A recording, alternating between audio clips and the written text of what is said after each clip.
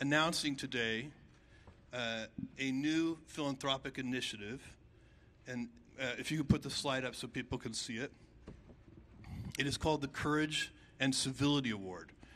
It recognizes leaders who aim high and who pursue solutions with courage and who always do so with civility. Well, let me tell you how I feel about this. I feel strongly enough I actually wrote something down. We live in a world where sometimes, instead of disagreeing with someone's ideas, we question their character or their motives. And guess what? After you do that, it's pretty damn hard to work with that person. And really what we should always be doing is questioning ideas, not the person. Ad hominem attacks have been around a long time, but they don't work, and they've been amplified by social media. We need unifiers and not vilifiers. We want people who argue hard and act hard for what they truly believe, but they do that always with civility and never ad hominem attacks. And unfortunately, we live in a world where this is too often not the case. But we do have role models. And this award, do you have another slide here? Go ahead. It's first, I didn't tell you what the award was yet. I thought there was a slide for that. Here's what the award is. You see who the first recipient is. But let me tell you what the award is.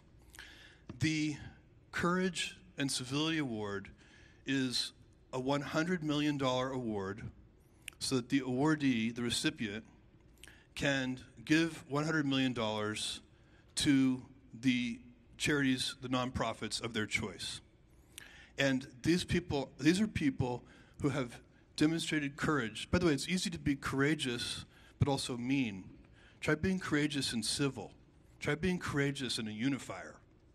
That's harder and way better and makes the world better. So we have two awardees today. They'll each be getting $100 million to direct to the charities of their choice as they see fit. No bureaucracy, no committees. They just do what they want. They can give it all to their own charity, or they can share the wealth. It's up to them. And the first Courage and Civility Award goes to Van Jones. Van, come on up.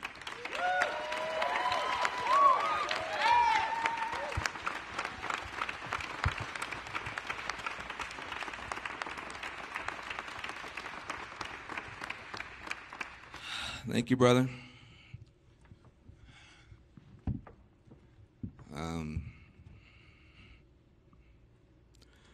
Sometimes dreams come true.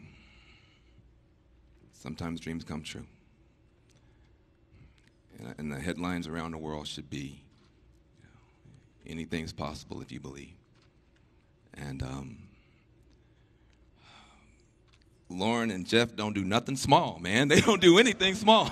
They just don't do it. They dream big, they love big, and they bet big. And you bet on me, and I appreciate it. And I'm going to tell you, the only thing I worry about when you say courage, I haven't always been courageous. But I know the people who are. And they get up every day on the front lines, grassroots communities. They don't have much, but they're good people, and they fight hard, and they don't have enough support.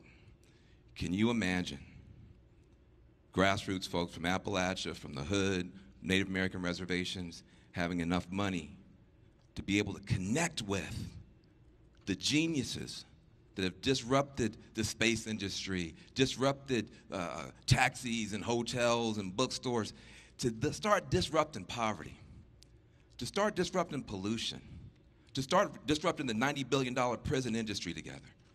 If you take people on the front lines and their wisdom and their genius and their creativity, and you give them a shot, they're not just going to turn around neighborhoods, they're going to turn around this nation. That's what's going to happen.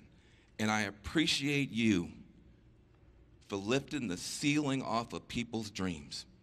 You have lifted the ceilings off of the dreams of humanity today. And that's an important thing.